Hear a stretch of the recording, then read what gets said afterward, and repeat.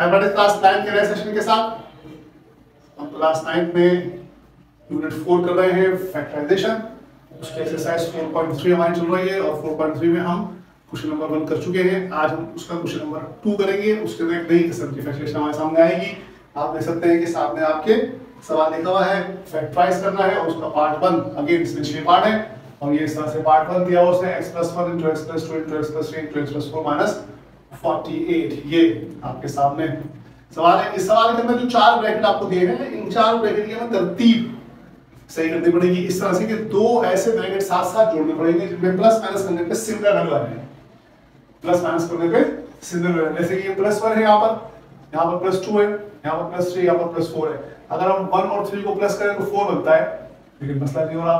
अगर हम 2 और 3 को प्लस करें तो 5 बनता है और 1 और 4 को प्लस करें तो 5 बनता है। तो इसका नाम हम x + 1 के साथ x + 4 कर लेंगे और इधर में से दोनों साथ ही है, x + 4 उठा के हम यहाँ बीच में ले आएंगे तो हमारे पास तरतीब बन जाएगी सिमिलर वैल्यूज की। उसके बाद उसका मल्टीप्लाई करेंगे, मल्टीप्लाई करके देखते हैं कि आगे किस तरह से सॉल्व होगा। इसको सॉल्व करना शुरू करते हैं। इसके अंदर एक स्टेप पे आने के बाद जो क्वेश्चन नंबर 1 के का प्रोसेस था वही प्रोसेस दोबारा कर जाएगा। क्वेश्चन नंबर 1 में हमने प्रोसेस किया था वही प्रोसेस को दोबारा से कर जाएगा। देखते हैं सवाल किस तरह से होगा। सॉल्यूशन शुरू करते हैं इसका और सवाल को एक दफा दोबारा से उतार देते हैं। ये आपके सामने सवाल लिखा गया, x + 1 * x + 2 * x + 3 * x + 4 - 48। और इसको फिर मैंने इस तरह से कर दिया कि x + 1 और x + 4 को साथ कर दिया और x + 2 और x + 3 को साथ कर दिया और -48 को मैंने ऐसे रखा।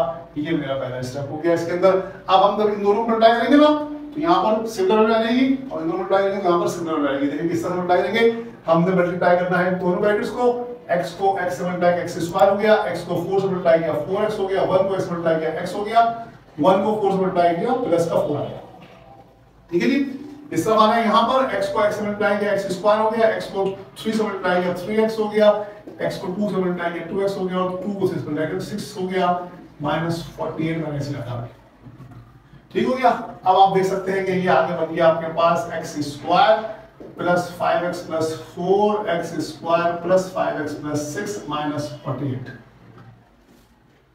ठीक है जी। अब आप देखें, गौर करें अगर आप तो आपने जो कल सवाल किए थे क्वेश्चन नंबर 1 जो हमने किया था पार्ट, उसके अंदर 6 पार्ट थे, उसके अंदर सवाल ही ये था।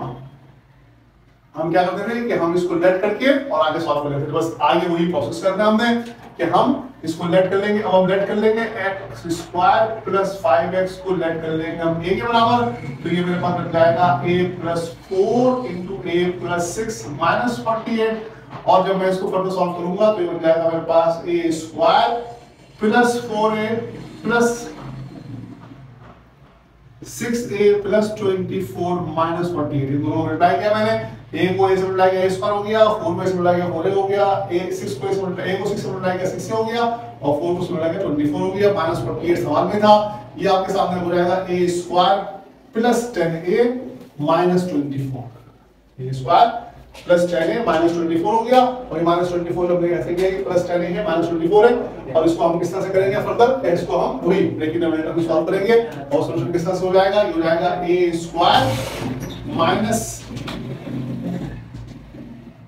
-24 बनाना है ना आपको, माइनस का 24 चाहिए आपको। देखिए 24 होता है 12 2 तो +12a - 2a -24। ठीक है, 12 होता है प्लस का 2 -2 मल्टीप्लाई का -2 हो गया और ये आपके सामने हमने प्लस माइनस कर लिया। उसको हम प्लस माइनस करेंगे तो डर रहेगा और मल्टीप्लाई करेंगे तो -2 आएगा। अब यहाँ पर मैं कॉमन ले लूंगा, a मेरे पास कॉमन आ जाएगा, बचेगा a + 12, a बचा यहाँ पर +12 बचा, यहाँ से -2 कॉमन आ जाएगा और आगे बचेगा a + 12। a + 12 मेरे पास कॉमन ब्रैकेट है और a - 2 मेरे पास बचा हुआ है। यहाँ पर अगेन हमने चूंकि यहाँ पर a लिया था x² + 5x को, लिहाजा यहाँ पर मैं दोबारा से इसके अंदर कर देता हूँ x² + 5x + 12 और x² + 5x - 2। अब इसको देखते हैं कि फर्दर ये मजीद फॉर्मूला है, इस वाले को देखते हैं, ये तो नहीं हो रहा -2 वाला।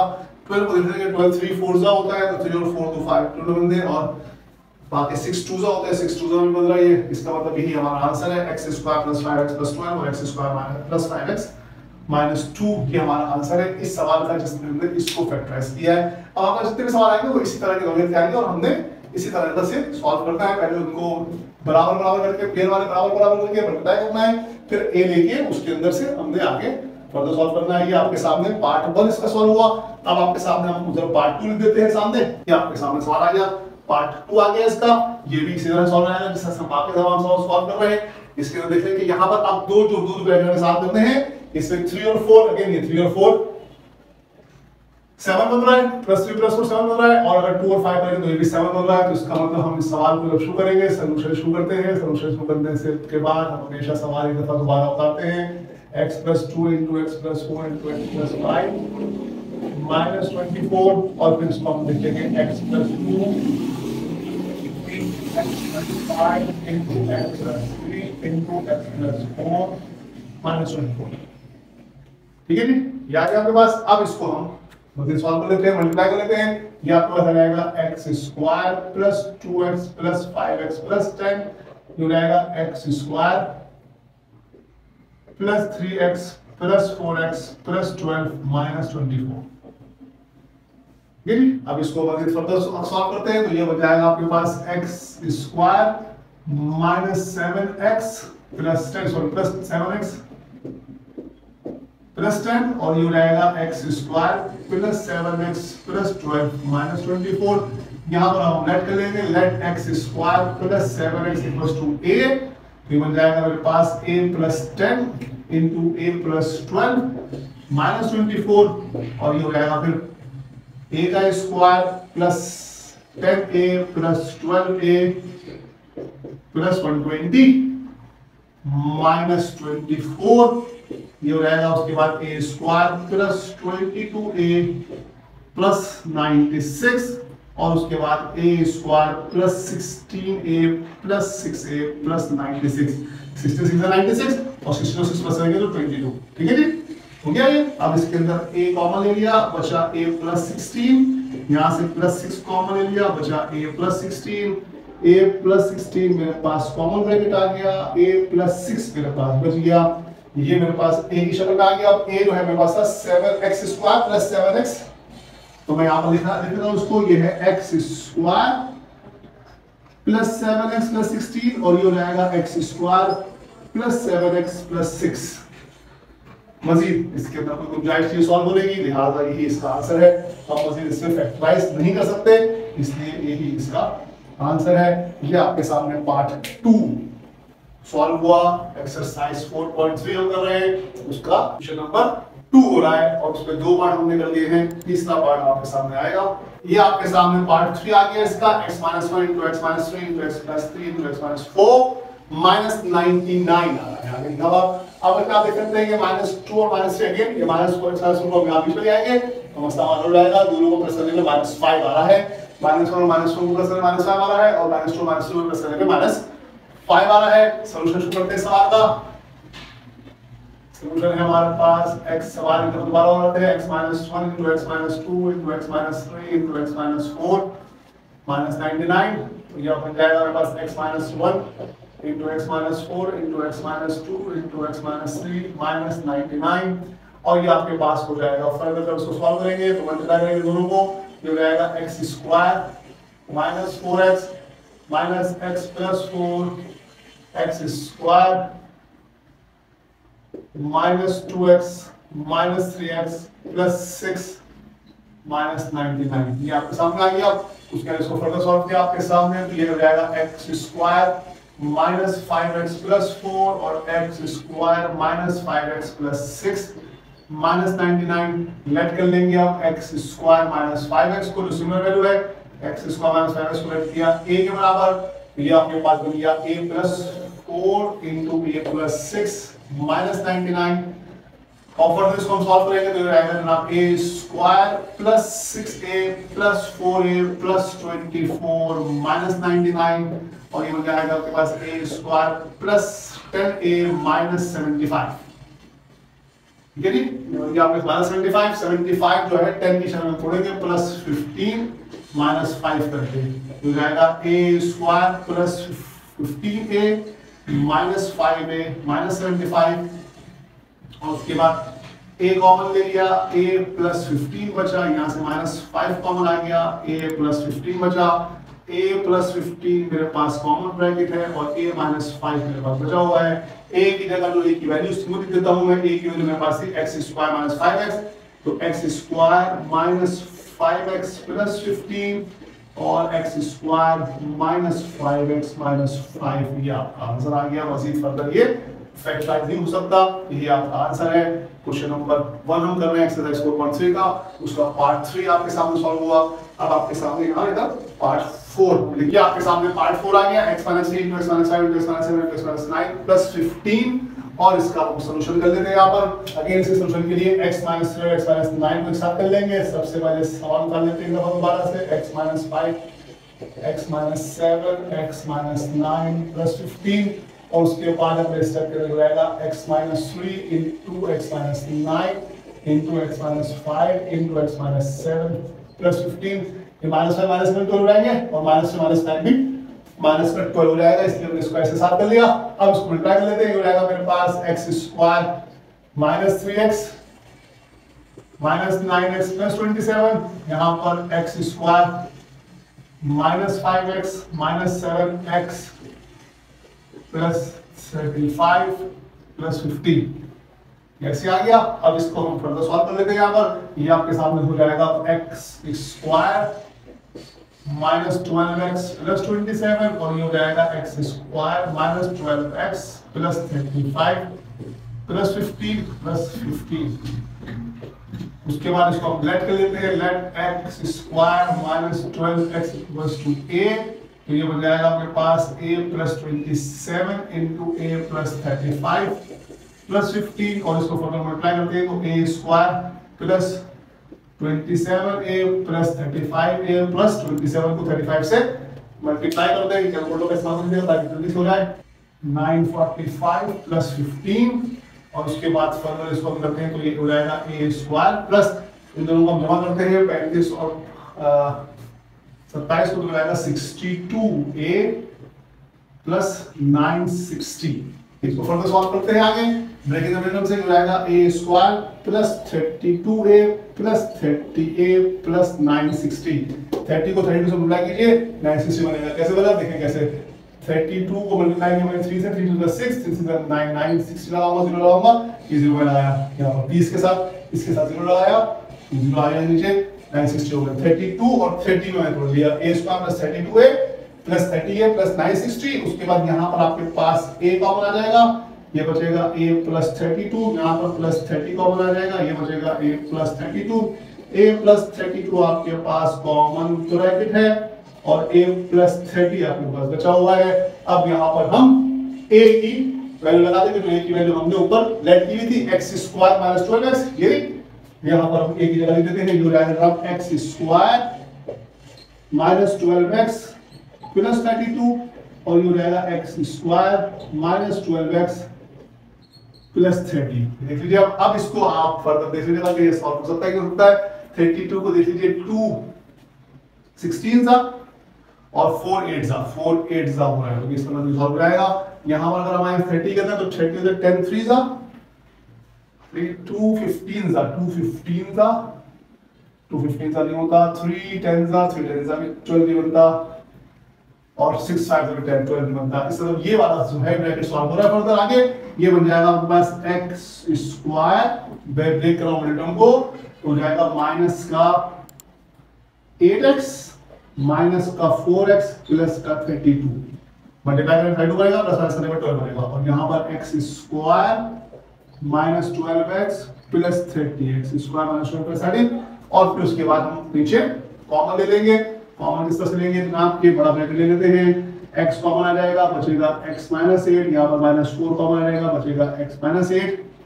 ये वाला ब्रैकेट अपनी जगह पे ऐसे ही रहेगा, x square minus 12x plus 30, और अगले स्टेप में ये मैं यहाँ इस जगह पे कर रहा हूँ, x माइनस 8 कॉमन ब्रैकेट आ गया है, x माइनस 4 आपके पास बचा हुआ है, और फर्दर जो ब्रैकेट है x square minus 12x plus 30, ये आपका आंसर आ गया इस सवाल का आंसर। ये मैंने लिखा है हमारा x minus 8 into x minus 4 into x square minus 12x plus 30। इस स्टेप के बाद ये स्टेप किया है, x माइनस 1 को कॉमन ले लिया, x माइनस 4 बचा हुआ था, x square minus 12x plus 30 यहाँ पर आया था आपके पास। ये आपका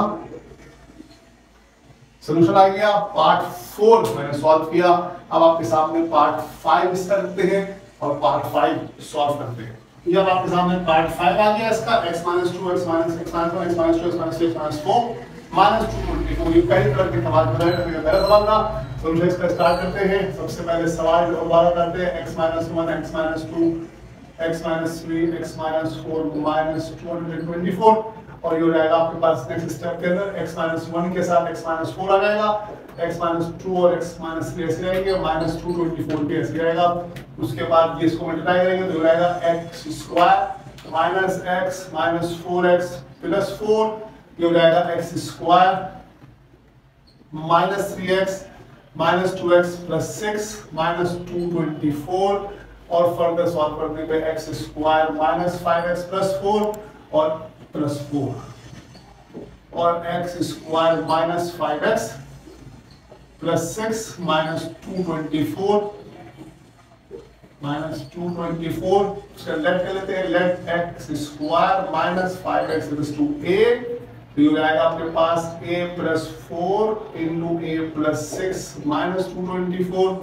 और उसके बाद इसको फर्दर डिवाइड मल्टीप्लाई करते हैं तो ये हो जाएगा a स्क्वायर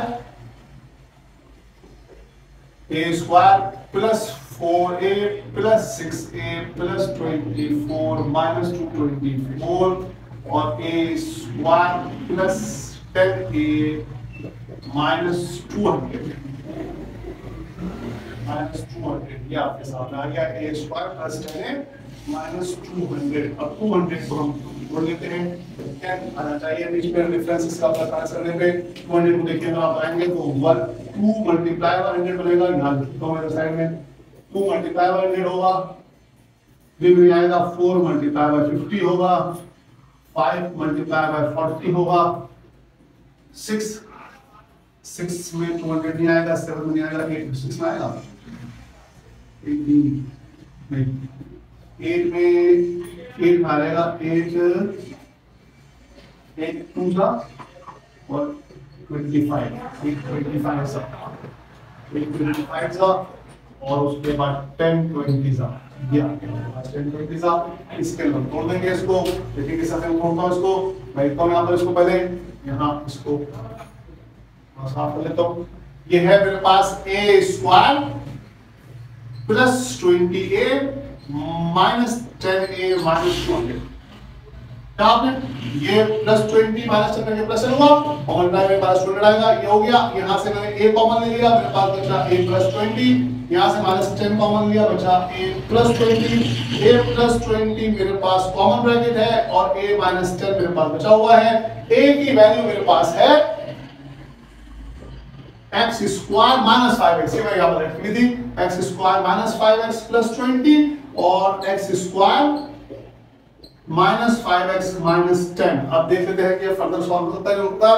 20 जो है 4 5 सा होता है और 2 10 सा होता है, तो 5 तो नहीं आता, 2 10 सा और 4 5 सा नहीं, इसमें आता है। यहाँ पे यही आपका आंसर है, x square minus 5x plus 10 और x square minus 5x minus 10, यही आपका आंसर है। ये आपका पार्ट 5 सॉल्व हुआ। एक्सरसाइज 4.3 का क्वेश्चन नंबर 2 हम कर रहे हैं, उसके 6 पार्ट है। अब उसका आखिरी पार्ट आपके सामने आएगा। ये आपके सामने पार्ट 6 आ गया इसका। इसमें भी x minus 1 x minus 2 x minus 3 पुरानी वैल्यूज हैं, सिर्फ इसमें नई वैल्यू माइनस 255 जो लिखा हुआ है वो लेंगे। जाके इसको सॉल्व करते हैं, देखिए किस तरह सॉल्व होगा। सॉल्यूशन इसका शुरू करते हैं। सॉल्यूशन बिल्कुल इसका होगा, इसका ये हम सारे सॉल्व कर रहे हैं।